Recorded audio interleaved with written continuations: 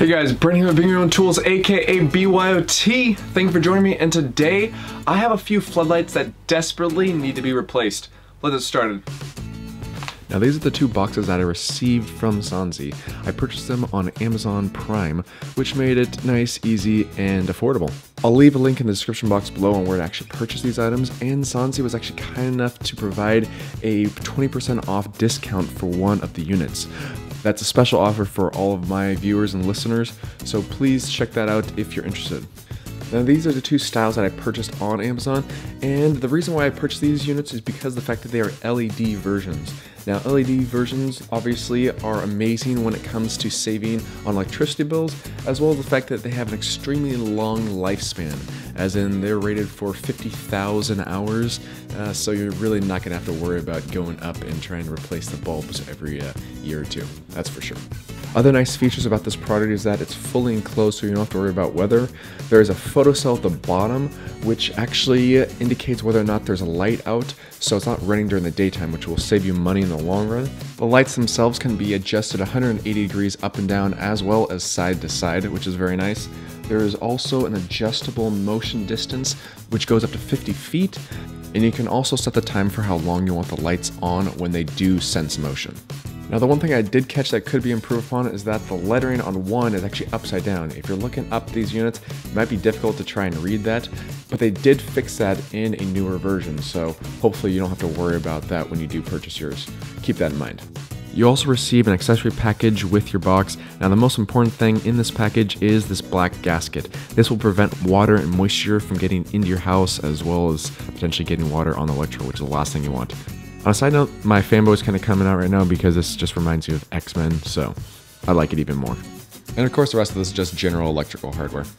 And of course, like any good product, they have an installation package, which we just don't need because we don't read instructions, right? No, get rid of this. No, I'm just kidding. Actually read this if you don't do a lot of electrical. And in all reality, looking through this is actually quite well done. Most of this stuff generally is kind of poopad and kind of thrown away very quickly, but this is nice, so I appreciate that. Now let's get to the installation portion of this video. This is obviously my old rundown floodlight slash security light that I've had there for eternity, so inevitably it has been through the ringer and it definitely needs to be replaced. Now a quick reminder, and one of the most important reminders, is turning off your electricity. The last thing I want anyone to do is get electrocuted and shocked, because that is just not fun for anyone, trust me. I first secure the mounting bracket to the electrical box. Now unfortunately in my case, for some reason this electrical box is not standard and it's very small, which is why I kind of screwed into the side. Not preferable, not what you want to do, but it's what I did in this case. So hopefully this is not what you have to do, but inevitably this is how I had to get around it. Now your white is your neutral, your green is your ground, and your black is your hot. Just a little electrical 101 for you. You want to take your electrical wires that are existing coming out of your box and connect them to the wires that are protruding out of your security floodlight. Go and take your wire nuts that are included in your assembly package and screw them on nice and tight. Now again, just as a reminder, make sure the power is off. These wires are nice and close next to each other, and the reason why they are is because of the fact that I have the power off. Also, as a side note, I have a ground wire coming out of the box, which is why I don't need to use this ground screw because I already have a ground wire coming out. Now, in some cases, due to the fact that a house is a certain age, you might not have that ground wire coming out of the box itself, but I do, so yay me.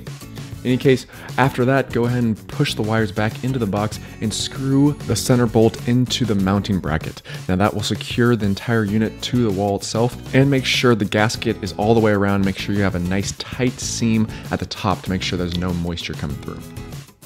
Now all you do after that is turn on the power and boom, look at that, it actually works. Oh yeah.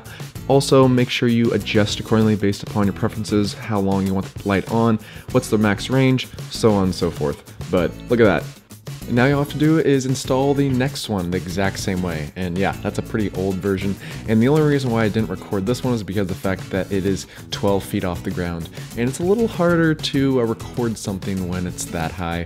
And I'm trying not to kill myself when I'm installing this stuff. So yeah, let's try and avoid that. And look at that, it actually works and we managed not to electrocute ourselves. Yay, Brent. Now let's do a couple quick glamour shots, and my oh my, the before and after is quite impressive. I must say that is one beautiful, sexy beast of a floodlight slash security light.